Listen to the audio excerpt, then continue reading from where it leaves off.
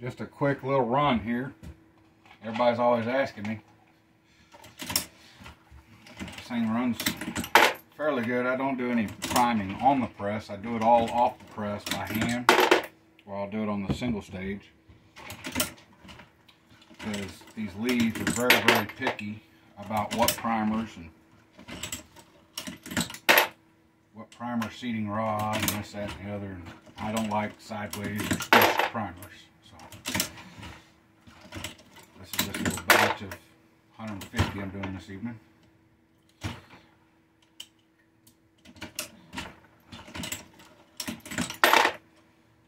Crank them out pretty quick.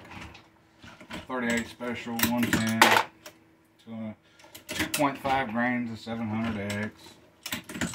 Very cheap cowboy action type load.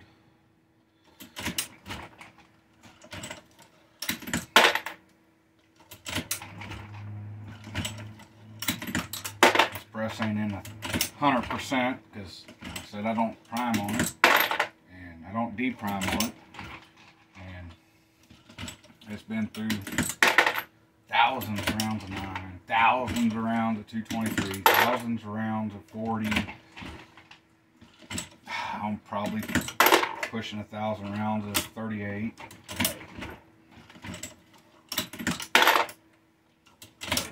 There's probably time for a tear down and replace a few things and clean it up real good.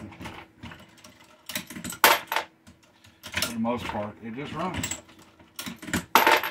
Keeps me shooting.